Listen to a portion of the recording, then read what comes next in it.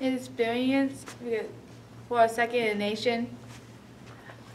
At first, I was sad we didn't win first, but I got used to it.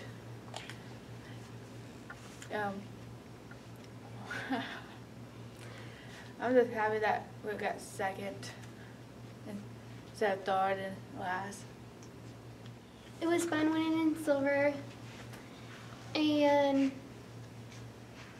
we had fun winning silver because we didn't lose as in last place. So winning a silver medal is a big deal. It's a once-in-a-lifetime chance for somebody like us, especially from a small town, to go into nationals to represent Missouri and win a silver medal or a second place in the nation.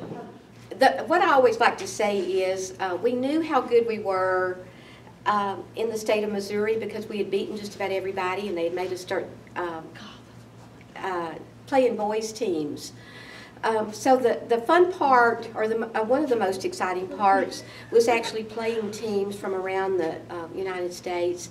And, you know, we were kind of bummed even, I have to admit, winning second at first because we knew we had the chance of winning gold. But once we thought about it, gosh, second in the nation, we couldn't have really asked for more than that. We were excited, and the girls played wonderful. I couldn't have asked for a better group of girls.